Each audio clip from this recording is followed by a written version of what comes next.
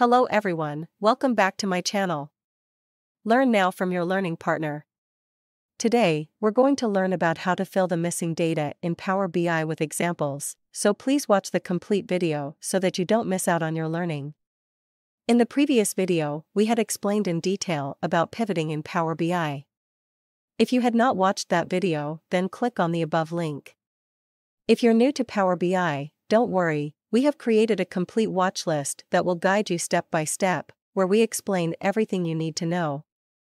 If you're working with large data sets or importing data from different sources, you may encounter missing data or gaps in your data. In this video, I'll show you how to use Power Query to fill in those gaps and ensure that your data is complete and accurate. We can see the data or gaps in your data set. You can do this by looking for blank cells or null values in your data. You can also use the Filter Rows function in Power Query to filter for rows that contain missing data. Now we need to fill that missing data. To fill in missing data, you can use the Fill function in Power Query.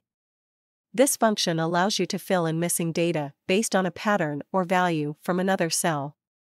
For example, if you have a column with missing dates, you can use the Fill function to fill in the missing dates based on the dates that come before or after the missing ones. Let's say you have a table with sales data for the past year, but some months are missing data. To fill in the missing data, follow these steps. Load your data into Power Query. We had already loaded the Power Query. These are the missing data by filtering for rows with blank cells in the Sales column. Select the column with missing data and click on the Fill button in the Transform tab.